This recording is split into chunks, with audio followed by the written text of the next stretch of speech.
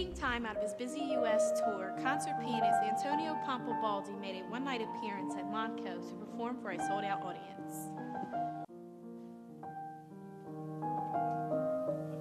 Hi. Hi, how are you? Fine, thanks. And you? I want to thank you for taking the time to do this interview with us. It's my pleasure. What age did you start playing the piano? Well, I started when I was 4, and it was pretty unusual because no one in my family is a musician. And it was just, once I was watching a pianist and listening to a pianist on TV, and it was just great. I was amazed, and I just wanted to play.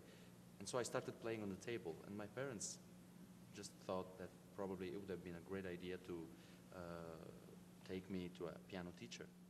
And so they did, and I started playing piano and never stopped. I understand that you're from Italy. Yes, I was born in Foggia, which is near Naples, south of Italy.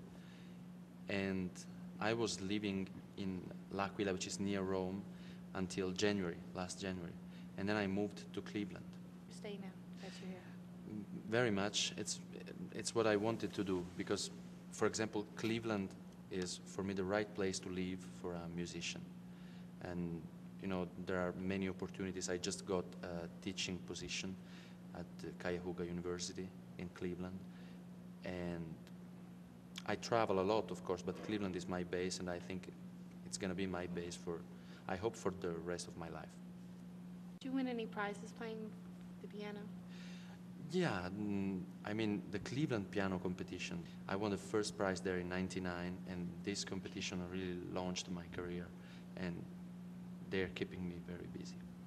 All right, well, I want to thank you for giving us the time to speak with you. It was a great pleasure for me.